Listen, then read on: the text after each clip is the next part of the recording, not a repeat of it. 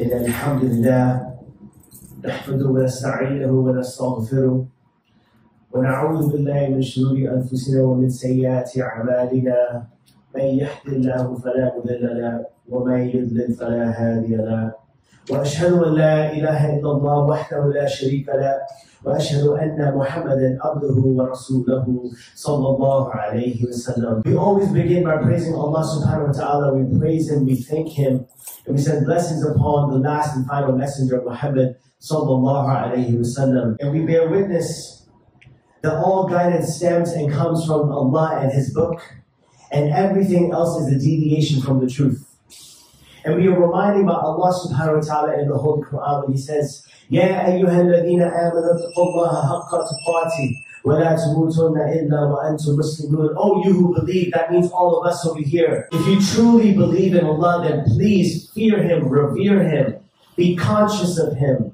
Because indeed, Allah subhanahu wa ta'ala is worthy of all conscience, and that is where the true success lies. So please, I advise you, as I advise myself, to fear Allah, be conscious of Allah, and never deviate from that truth. Today's khutbah, of course, is going to be very short, straight to the point, and we're going to be talking about three main lessons that come from the Battle of the Trench, which was one of the Islamic battles that we had when the Quraysh was attacking the Muslims. You see, the Muslims were small, very small in numbers, similar to what we have right now. The majority was not Muslims. Muslims were the minority, very similar to what we have right now. And the Quraysh were trying to attack the Muslims, the limited amount in Medina. The Muslims obviously have been through a lot of other wars. They have some skills, they have some tactics. But this time it was a little more different. This time they decided that they were going to build a trench. And how did they build this trench? That's what the lesson is about today. The first lesson that we learn from the building of this trench is that every one of us has a gift. Every single one of us, including you and I, every single one of us has a gift. And it is your responsibility and my responsibility to reflect within ourselves enough to figure out what our gifts are. And whatever our gifts are, it is your responsibility and my own responsibility to beautify those gifts and use those gifts for the sake and in the direction of Allah. You see, our gifts should be celebrated, and that's what the Messenger sallallahu alaihi wasallam was so amazing at. He was not only amazing at recognizing people's gifts before they even recognized their own, he was amazing at allowing people to apply their gifts and talents for the sake of Allah in the direction of Islam. There was a companion who was from Persia. Persians were extremely backwards, and they were fire worshippers. He had strove for the truth and finally found the Messenger sallallahu alaihi wasallam. Salman al-Farsi, we know him, radiallahu anhu. And while the Muslims were deliberating between how can we defend ourselves, how can we defend our city, he came and told them that, look, I'm going to give you a strategy that my countrymen and the people who were strategic for the wars used to use. Here's that strategy. We used to dig a trench. Upon hearing this, the Messenger ﷺ said, that's a great idea. You see, a lot of times we come from different backgrounds and different cultures. And sometimes if we're not the same culture or the same background, we usually pay them no mind. But the Messenger ﷺ is teaching us one thing, that no matter where you're from, whatever your skin color might be, whatever your age might be, you bring something to the table. And it is our responsibility as leaders to figure out how can we apply people's gifts, how can we use our own gifts and apply them for the ummah. If you are someone who is an awesome artist, you love the arts, how can you apply that within the parameters of Allah to use it for the deen of Allah? That is your responsibility to figure out. How can you use your gifts, your talents for the sake of Allah? That's the first lesson that we learn. That everyone brings a gift, and when you apply it for the sake of Allah, your gift is beautified and it helps the deen of Allah succeed, which is going to be successful either way. The second lesson that we learn from the Battle of the Trench is that true leadership doesn't come from top-down leadership where I tell the managers to do something and then they carry out the rules or the orders while I sit down and do nothing. Absolutely not. When the Battle of the Trench happened and the Messenger sallallahu alaihi wasallam saw the Muslims digging the trench, he did not sit back. He did not just sit down and watch them and give orders. Absolutely not. The Messenger ﷺ rolled up his own sleeves and got in there and started digging himself. We learn from this that true leaders get their hands dirty. They don't just sit back and just tell you commands and give you orders to do while they themselves sit there scot-free. No way. True leaders get down with you. They're really with you in the trenches. Indeed, the Messenger ﷺ should have been the one who was this phrase coined after. When the leader's in the trenches with you. Because that's who he was, a leader who was always with his people, rolling up his sleeves, doing the dirty work just like everyone else was, and not just sitting down and just waiting for things to happen and change. So if you're a true leader, your job is to be with your community and get your hands dirty and do the work in as well. That's the second thing we learn from the Battle of the Trench. Inshallah, after this, we're going to continue with the third lesson as well.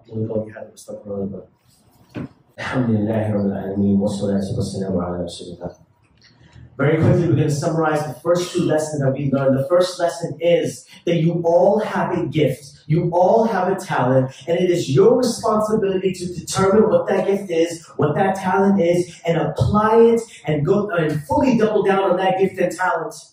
And apply it in the direction and for the sake of Allah. Apply that gift, that talent for the deen of Allah. That is your responsibility to figure out what your gift and talent is. And if you think that you don't have a gift and talent, you need to sit down and reflect a little harder because you all have one. Allah has blessed you. Second thing we learned, that true leaders, a true sign of leadership is not just giving orders, it's actually the people seeing that you're getting in the trench working with the people. You're actually helping them out. You're not just giving them rules and orders and telling them to figure it out or sort it out. No, you're actually with them in the battles, in the wars, and you're actually helping out yourself. The third and final thing that we learned from the Messenger ﷺ and overall story of the Battle of the Trench is never think that you're doing more than others. Sometimes we work so hard that we begin to think that we're working harder than the other people around us. We begin feeling entitled. You might go home and have a fight with your spouse. You might fight with your siblings. You don't understand what kind of day I had today. I had to do this, I had to do this, I had to do this. We start feeling entitled, thinking that our days are the worst. We start thinking our problems are the biggest. We start thinking that our struggles are the hardest. No. One thing that we learned from the Battle of the Trench is that never ever think that you're doing more than other people around you because other people are working harder than you. Just the problem is that you don't see it. The only thing is that you don't see how hard they're working. You think that you are the hardest worker, but there's other people who are serving the deen of Allah and who are working harder than you are. So stop feeling entitled. Stop thinking that you are the hardest worker. Your day was the worst. Because other people are having worse days than you, but the only difference is that they don't feel entitled about it and they're not complaining about it like us. We learned this when the Messenger ﷺ goes into the trench and the companions show the Messenger ﷺ their devotion, their persistence, their hunger, showing how hard they're working to dig that trench. They show the Messenger ﷺ by lifting up their shirts that they have a stone tied on their belly. Showing the Messenger ﷺ, we love the deen of Allah. We love Allah subhanahu wa ta'ala. We love the Messenger of Allah. Look what we're doing. Look at this. We're striving to save Allah. What a beautiful thing they're doing. Guess what? The Messenger ﷺ pulled up his shirt and showed he had 2 stones tied on his. Never think you're outworking others. There's someone who's outworking you every single day. If you think you're having a bad day, there's someone else who's having a worse day than yours. Be grateful. Stop feeling entitled about everything. The Messenger ﷺ is teaching us that if you think that you're working hard, there's someone working harder than you. He had 2 stones tied to his belly. What are you and I doing? That's something that we all have to reflect about. The 3 lessons are the following. Every one of us have a gift and a talent. Figure out what's your gift and talent and see how you can apply that to the deen of Allah. Second lesson. True leadership means rolling up your sleeves and getting your hands dirty. And actually going in and putting in the work. And not just giving orders to other people to do stuff. It means you getting it done. And the third and final thing that we learn from this story is that never think that you're outworking and doing more than others. Be hungry. Be hungry, literally, working hard, always working hard. And when you think you've worked hard, when you think you've done more, when you think you can't do any more, remember this, that the Messenger ﷺ was praying in the middle of the night, and his feet became sore and they were hurting. And the mother of the believers asked the Messenger of Allah that, why are you still doing this? Why are you pushing it to that degree? Why are you in that gear right now, working so hard? Why? You're guaranteed paradise. You're scot-free. There's no sin you've ever committed. Everything is wiped away. There's no sin you'll ever commit in the future. You're guaranteed paradise. Why still do this? And the Messenger ﷺ declared and reposed a rhetorical question to the mother of the believer, stating, shouldn't I be a grateful slave?